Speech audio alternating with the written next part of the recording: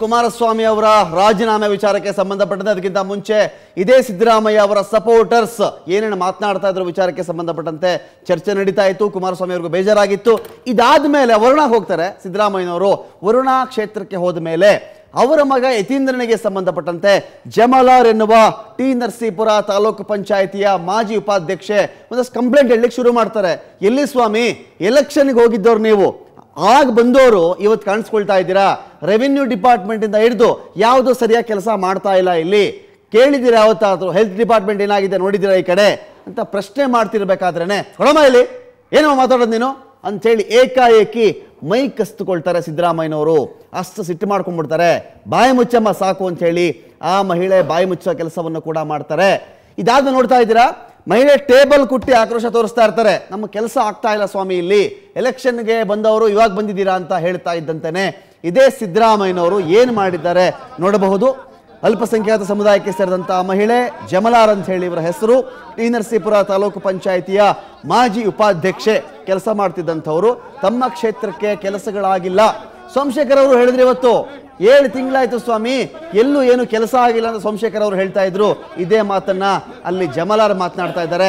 ಅವರ ಬಳಿಯಿಂದ ಮೈ ಕಸಿದುಕೊಳ್ಳುವ ಕೆಲಸವನ್ನ ಮಾಜಿ ಮುಖ್ಯಮಂತ್ರಿ, CLP ಲೀಡರ್, ಬದಾಮಿಯ ಶಾಸಕ ಸಿದ್ದರಾಮಯ್ಯನವರು ಮಾಡಿದ್ದಾರೆ. ಇದು ಸರಿಯಾ ತಪ್ಪಾ ಅನ್ನೋ ಒಂದು ಪ್ರಶ್ನೆ ಕೂಡ ರೈಸ್ ಆಗಿದೆ. ಸೋಷಿಯಲ್ ಮೀಡಿಯಾದಲ್ಲಿ ಅನೇಕರು ತರಟೆ ತೆಗೆದುಕೊಳ್ತಾ ಇದ್ದಾರೆ. ಯಾಕೆ ಹೆಣ್ಣಿನ ದನಿಯನ್ನು ಯಾಕೆ ಅಡಗಿಸ್ತಾ ಇದ್ದೀರಾ ಅಂತ.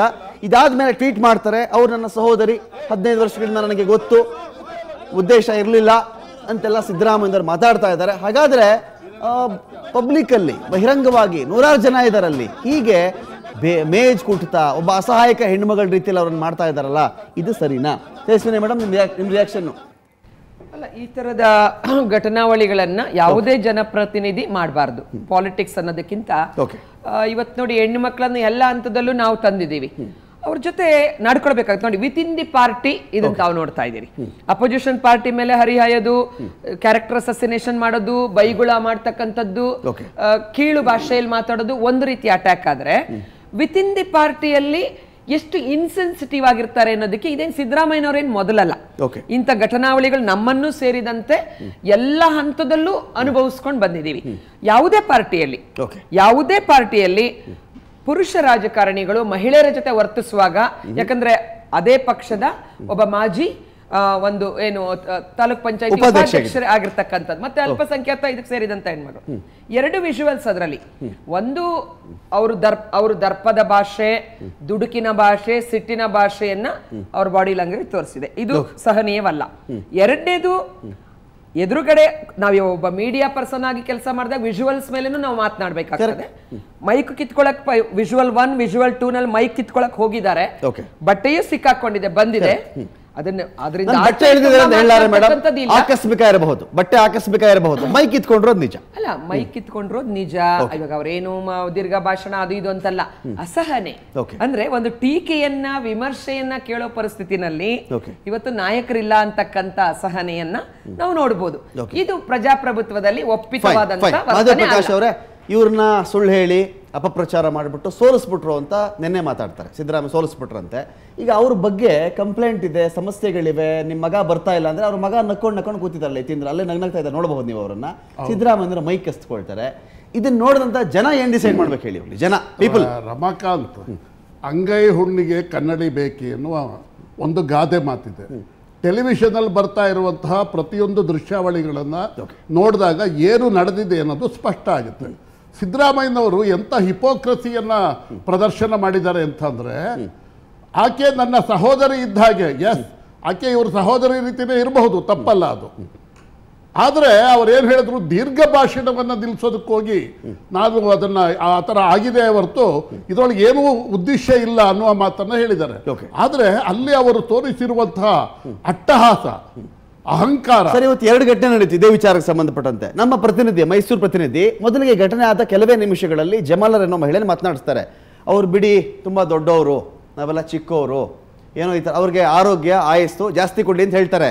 ಇದಾದ 2 ಗಂಟೆ ಮೇಲೆ ಸೇಮ್ ಮಹಿಳೆ ಮಾಧ್ಯಮಗಳ ಮೇಲೆ ತರಾಟೆ, ಪ್ರಪಗಂಡ ಮಾಡ್ಕೊಳ್ತಾ ಇದ್ರೆ ಇದನ್ನ ನೀವು. ಅದೇ ನಮ್ಮವರೇ ರೀ, ನಮ್ಮ ಲೀಡರ್ ಅವರು ಎಷ್ಟೋ ಕೆಲಸ ಮಾಡಿದ್ದಾರೆ. ರಮಾಕಾಂತ್ ಸೇಮ್ ಮಹಿಳೆ ಘಟನೆ ಆದಾಗ ಒಂದು ರಿಯಾಕ್ಷನ್, 2 ಗಂಟೆ ಆದ್ಮೇಲೆ ಒಂದು ರಿಯಾಕ್ಷನ್. ರಮಾಕಾಂತ್ ಮಾಧ್ಯಮಗಳ ಹಾಗೆ ಮಾಧ್ಯಮಗಳವರಾಗಿ ನಾವು ಆ ಮಹಿಳೆ ಏನಾದ್ರೂ ಹೇಳ್ಕೊಳ್ಳಿ, ಆ ಮಹಿಳೆ ಮೇಲೆ ಒತ್ತಡ ಬಂದಿರುತ್ತೆ. ಕರೆಕ್ಟ್. ಕಾಂಗ್ರೆಸ್ ಪಕ್ಷದ ಒಬ್ಬ ಕಾರ್ಯಕರ್ತೆ ಆಗಿರೋದ್ರಿಂದ ಆ ಮಹಿಳೆಯ ಮೇಲೆ ದೊಡ್ಡ ಪ್ರಮಾಣದಲ್ಲಿ ಒತ್ತಡ ಬಂದಿರುತ್ತೆ.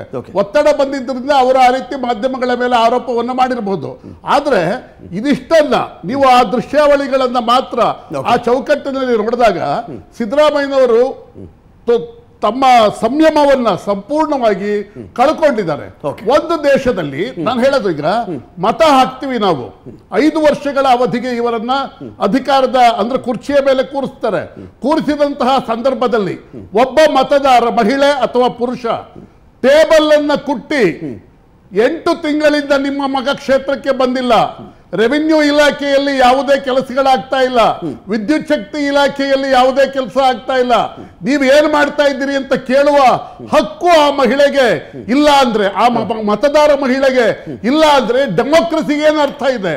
ಫ್ಯೂಡಲಿಸಂ ಅನ್ನ, ಪಾಳ್ಯಗಾರಿಕೆಯನ್ನ ಮುಗ್ಧ ಜನರ ಮೇಲೆ ಪ್ರದರ್ಶನ ಮಾಡೋದು ನಮ್ಮ ಸಿದ್ದರಾಮಯ್ಯನವರು ಅಹಿಂದ ನಾಯಕರು. ಸಮಾಜದಲ್ಲಿ ತುಳಿತಕ್ಕೊಳಗಾದ ಸಮುದಾಯಗಳ, ಶೋಷಣೆಗೆ ಗುರಿಯಾದ ಸಮುದಾಯಗಳ ನಾಯಕರು. ಇವರಿಗೆ ಅಷ್ಟು ಸಂಯಮ ಇಲ್ಲದೆ ಹೋದ್ರೆ, ನಾನು ದೇವರಾಜರಸರ ಪ್ರತಿರೂಪ ಅಂತಾರೆ ಸಿದ್ದರಾಮಯ್ಯನವರು, ರಾಜ ಪ್ರತ್ಯಕ್ಷ ದೇವತಾ ಅಂತ. ಎಲ್ಲಿಯ ದೇವರಾಜರಸು, ಎಲ್ಲಿಯ ಸಿದ್ದರಾಮಯ್ಯ? ರಮಕಾಂತ್ ಮೊದಲ ಸಾರಿ ಅಲ್ಲ, ಮಾನ್ಯ ಕುಮಾರಸ್ವಾಮಿ ಅವರು ಇತ್ತೀಚೆಗೆ ರೈತ ಮಹಿಳೆ ಪ್ರಶ್ನೆ ಮಾಡಕ್ ಹೋದಾಗ ಹುಬ್ಳಿಲಿ ಎಲ್ ಮಲಗಿದ್ದೆ ಇಷ್ಟು ದಿವಸ ಅಂತ ಕೇಳಿದಂತದ್ದನ್ನು ನಾವು ನೋಡಿದೀವಿ ಇತ್ತೀಚಿನ ದಿನಗಳಲ್ಲಿ. ಮತ್ತೆ ಇದರಲ್ಲಿ ಗಮನಿಸಬೇಕಾಗಿರೋದು 2 ಅಂಶ. ಸಿದ್ದರಾಮಯ್ಯನವರ ಕ್ಷೇತ್ರದಲ್ಲೂ ಕೆಲಸಗಳಾಗ್ತಿಲ್ಲ ಅಂತ ಮಹಿಳೆ ಹೇಳೋದಿದೆಯಲ್ಲ, ಅದನ್ನ ನಾವು ಗಂಭೀರವಾಗಿ ತಗೋಬೇಕು. ಅಥವಾ ಕುಮಾರಸ್ವಾಮಿ ಅವರು ನನ್ನ ಕೆಲಸನೇ ಮಾಡಕ್ಕಾಗ್ತಿಲ್ಲ, ನಾನು ರಾಜೀನಾಮೆ ಕೊಡ್ತೀನಿ ಅನ್ನೋ ಫ್ರಸ್ಟ್ರೇಷನ್ ತೋರಿಸ್ತಾ ಇದಾರಲ್ಲ, ಅಥವಾ ನಾಟಕ ಮಾಡ್ತಾ ಇದಾರಲ್ಲ, ಒಟ್ಟಾರೆ ಅಂಶ ಏನಂದ್ರೆ, ಸೋಮಶೇಖರ್ ಹೇಳಿದ್ದಾರೆ ಕೊಟ್ಟಿರ್ತಕ್ಕಂಥ ಒಟ್ಟಾರೆ ಅಂಶ ಏನಂದ್ರೆ, ಇಲ್ಲಿ ಹೊಂದಾಣಿಕೆನೂ ಇಲ್ಲ, ಪರಸ್ಪರ ವಿಶ್ವಾಸನೂ ಇಲ್ಲ, ಆಡಳಿತ ಯಂತ್ರ ಸರ್ಕಾರ ಇಲ್ಲ ಅಂತಕ್ಕಂಥದ್ದನ್ನ ಮಹದೇವ್ ಪ್ರಕಾಶ್ ಸರ್ ಭಾಷೆಯಲ್ಲಿ ಹೇಳ್ಬೇಕಾದ್ರೆ ರಾಜ ಪ್ರಜಾ ಜನಪ್ರತಿನಿಧಿ ಎಲ್ಲರೂ ಹೇಳಿದ್ದಾರೆ. ಸೊ ಫ್ರಸ್ಟ್ರೇಷನ್ ಕಾಣ್ತಾ ಇದೆ. This is very dangerous. ಏನಾಗ್ತಾ ಇದೆ ಸರ್ ಹಾಗಾದ್ರೆ? ಯಾರ ಮೇಲೆ ಫ್ರಸ್ಟ್ರೇಷನ್, ಯಾರ ಮೇಲೆ ತೋರಿಸ್ತಾ ಇದ್ದಾರೆ ಸಿದ್ದರಾಮಯ್ಯನವರು? ನಿಮ್ಮ ಮೈತ್ರಿ ಪಕ್ಷದವರು ಮೋರೋವರ್ ಸಮನ್ವಯ ಸಮಿತಿ ಅಧ್ಯಕ್ಷರಿದ್ದಾರೆ, ಕಾಂಗ್ರೆಸ್ ಪಾರ್ಟಿಗೆ CLP ಲೀಡರ್ ಇದ್ದಾರೆ, 5 ವರ್ಷ ಕರ್ನಾಟಕ ರಾಜ್ಯವನ್ನು ಆಳದಂಥವರು, ಫಿನಾನ್ಸ್ ಮಿನಿಸ್ಟರ್ ಆಗಿ ದಾಖಲೆ ಮಾಡಿದ್ದಾರೆ. ಇದು ಎಲ್ಲ ಆದ್ಮೇಲೆ ಸಿದ್ದರಾಮಯ್ಯನವರು ಏನಪ್ಪ ಅಂದ್ರೆ ಇದಾ ಅಂತ ನಾವು ಭಾವಿಸ್ಬೇಕಾಗ್ತದೆ. ಇಲ್ಲ, ಒಂದು ಸಿದ್ದರಾಮಯ್ಯವ್ರ ಬಗ್ಗೆ ನನಗೆ ವೈಯಕ್ತಿಕವಾಗೂ ಗೊತ್ತು. ಒಂದು 7-8 ವರ್ಷ ನಮ್ಮ ಪಕ್ಷದಲ್ಲಿದ್ದಾಗ ನಾನು ಅವ್ರ ಜೊತೆಲಿ ಇದ್ದವನು. ಅವ್ರಿಗೆ ಸ್ವಲ್ಪ ಕೋಪ ಭಾಳ ಬೇಗ ಬರುತ್ತೆ, ಅದನ್ನು ಆದರೆ ಅದನ್ನು ಬಿಫೋರ್ ದ CM ಆ ಕೋಪನ ಇದ್ದಿದ್ದು ಸರಿನೋ ತಪ್ಪೋ ಅದ್ರ ಬಗ್ಗೆ ಈಗ ಚರ್ಚೆ ಬೇಡ. ಆದರೆ ಇವತ್ತಿನ ಸಂದರ್ಭದಲ್ಲಿ ಮುಖ್ಯಮಂತ್ರಿಯಾಗಿ ಕೆಳಗಿಳಿದ ಮೇಲೆ ಒಬ್ಬ ಈ ರಾಜ್ಯದ ದೊಡ್ಡ ನಾಯಕಿ ಬೆಳೆದಾಗಿರ್ತಕ್ಕಂಥ ಸಂದರ್ಭದಲ್ಲಿ ಯಾವುದೇ ಮಹಿಳೆಯರ ಬಗ್ಗೆ ಮಾತಾಡಲಿ, ಆ ಮಹಿಳೆ ಈ ಮಹಿಳೆ ಅನ್ನೋ ಪ್ರಶ್ನೆನೇ ಇಲ್ಲ. ಯಾರ ಬಗ್ಗೆನಾದರೂ ಮಾತಾಡೋವಾಗ ಮತ್ತು ಯಾರ ಬಗ್ಗೆನಾದರೂ ಏನಾದರೂ ಕೇಳೋವಾಗ ಹೇಳೋವಾಗ ಸ್ವಲ್ಪ ಸಂಯಮನ ಬೆಳೆಸ್ಕೊಳ್ಳೋದು ಭಾಳ ಒಳ್ಳೆಯದು. ಮತ್ತು ಎರಡನೇದು, ನಾನು ಆಗಲೇ ಸೋಮಶೇಖರ್ ಅವ್ರ ವಿಚಾರ ಮತ್ತು ಕುಮಾರಸ್ವಾಮಿ ಅವ್ರ ವಿಚಾರ ಮಾತಾಡ್ತಿದ್ದೆ. ನಾನು ಒಂದೇ ಒಂದು ಸೋಮಶೇಖರ್ ಅವ್ರಿಗೆ ಮತ್ತು ಯಾರು ಕೆಲಸ ಆಗಿಲ್ಲ ಅಂತ ಕೇಳ್ತಿದ್ದಾರಲ್ಲ, ಅವ್ರಿಗೆ ಕೇಳಕ್ಕೆ ಬಯಸೋದು ಒಂದೇ. 7 ತಿಂಗಳಾಗಿದೆ ಈ ಸರ್ಕಾರ ಬಂದು. ಸಿದ್ದರಾಮಯ್ಯನವರ ಸರ್ಕಾರದಲ್ಲಿ ಮಾಡಿದಂಥ ಬಜೆಟ್ಟಿನ ಎಲ್ಲ ಕಾರ್ಯಕ್ರಮಗಳನ್ನು ಮುಂದುವರಿಸಿದ್ದೇವೆ, ಹೌದಾ? ಆ ಮುಂದುವರಿಸಿರೋ ಕಾರ್ಯಕ್ರಮಗಳಲ್ಲೇ ನಿಮ್ಮ ಕಾರ್ಯಕ್ರಮಗಳು ಇರಬೇಕು. ಯಾವ ಸೋಮಶೇಖರ್ ರಿಯಾಕ್ಟ್ ಮಾಡಿದ್ದಾರೆ, ಯಾರು ರಿಯಾಕ್ಟ್ ಮಾಡಿದ್ರೆ ಅದು ಇರಬೇಕು, ಅದು ಆಗ್ತಾ ಇದೆ. ಅಂದ್ರೆ ಈಗ ಆಗ್ತಾ ಇಲ್ಲ. 7 ತಿಂಗಳಲ್ಲಿ ಹೊಸದಾಗಿ ಏನು ದಾಖಲೆಯಾಗಿ ಕುಮಾರಣ್ಣವರು ಕೊಟ್ಟಿಲ್ಲ. ಇನ್ನು ನಾಳೆ 8ನೇ ತಾರೀಕು ಬಜೆಟ್ ಆದ್ಮೇಲೆ ನನಗೆ ಅನುದಾನ ಕೊಟ್ಟಿಲ್ಲ, ನನಗೆ ಕೆಲಸ ಆಗಿಲ್ಲ ಅಂದ್ರೆ ಅದು ಕಂಪ್ಲೇಂಟ್. ಎಸ್, ಕುಮಾರಸ್ವಾಮಿ ಅವ್ರ ಮೇಲೆ. ಆದ್ರೆ ನೀವು ಈ ಕಂಪ್ಲೇಂಟ್ ಮಾಡ್ತಾ ಇರೋದು ಯಾರ ಮೇಲೆ? ನೀವು ಸಿದ್ದರಾಮಯ್ಯನ ಮೇಲೆ ಮಾಡ್ತಾ ಇರೋದು. ನೀವು ನನ್ನ ರಸ್ತೆಗಳಿಗೆ ಟಾರ್ ತೋರ್ಸಕ್ಕಾಗಿಲ್ಲ 7 ತಿಂಗಳಿಂದ ಅಂದ್ರೆ, ಕಳೆದ ಚುನಾವಣೆಯಲ್ಲಿ ಸಿದ್ದರಾಮಯ್ಯವ್ರ ಹತ್ರ ನೀವು ಹಂಗಾರೆ ಏನು ಕೆಲಸ ಮಾಡಿಸಿಲ್ಲ ಅಂತ ಆಯ್ತು. ಸಿದ್ದರಾಮಯ್ಯವ್ರ ಮೇಲೆ ಆಪಾದನೆ ಮಾಡ್ತಾ ಇರೋದು ನೀವು, ನಮ್ಮೇಲಲ್ಲ.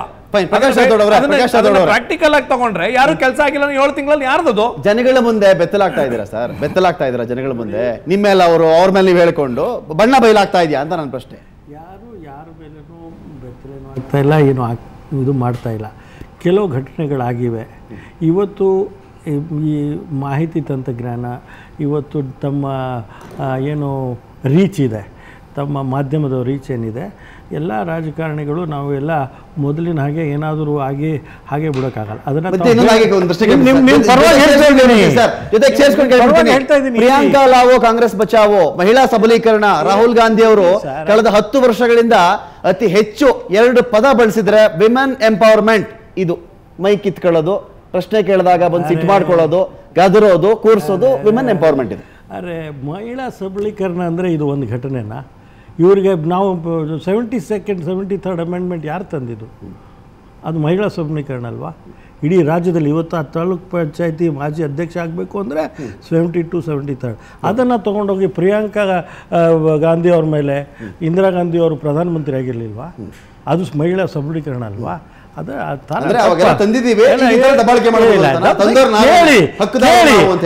ದಬ್ಬಾಳಿಕೆ ಅಂತಲ್ಲ. ನೀವು ಹೇಳಿದ ಪ್ರಶ್ನೆಗೆ ನಾನು ಹೇಳ್ತಾ ಇದ್ದೀನಿ, ನೀವು ರಾಷ್ಟ್ರ ನಾಯಕರ ಬಗ್ಗೆ ಹೇಳ್ತಾ ಇದ್ದೀರಿ, ಅದಕ್ಕೆ ನಾನು ಹೇಳ್ತಾ ಇದ್ದೀನಿ ಅಷ್ಟೇ.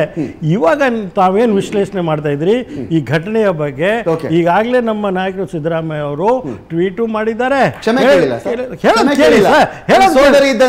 ನೀವು ಯಾಕೆ ನಾನೇನು ಹೇಳೋದನ್ನ ಯಾಕೆ ತಡೆ ಹಿಡಿತೀರಿ? ನಾನು ಹೇಳೋದನ್ನ ಹೇಳಕ್ ಬಿಡಿ. ನಾನು ಕೇಳೋದು ಒಂದು ಸಾರಿ ಕೇಳ್ತಾ ನಾನು ಹೇಳೋದನ್ನ ನೀವು ಹೇಳ್ಬೇಕಾದ್ರೆ ಹೇಳಿ, ನಾನು ಮುಗಿಸ್ಬಿಡ್ತೀನಿ. ಸಿದ್ದರಾಮಯ್ಯ ಅವರು ಏನು ಹೇಳಿದ್ದಾರೆ? ಇದು ಯಾವುದೇ ದುರುದ್ದೇಶ ಇರಲಿಲ್ಲ, ಅವರು ನಮ್ಮ ಪಾರ್ಟಿಯ ಕಾರ್ಯಕರ್ತರು, ಹೌದು, ಅವರು ಜಾಸ್ತಿ ಹೇಳ್ತಾ ಇರ್ಬೇಕಾದ್ರೆ ನಾನು ತಗೊಂಡಿದ್ದೀನಿ ಅಂತ ಹೇಳ್ತಾ ಇದ್ರಿ. ನೀವು ತೋರಿಸ್ತಾ ಇರೋ ದೃಶ್ಯದಲ್ಲಿ ಅದನ್ನ ಆಕ್ರೋಶವನ್ನು ತೋರಿಸ್ತಾ ಇದ್ದೀರಿ, ಕರೆಕ್ಟ್ ಇದೆ.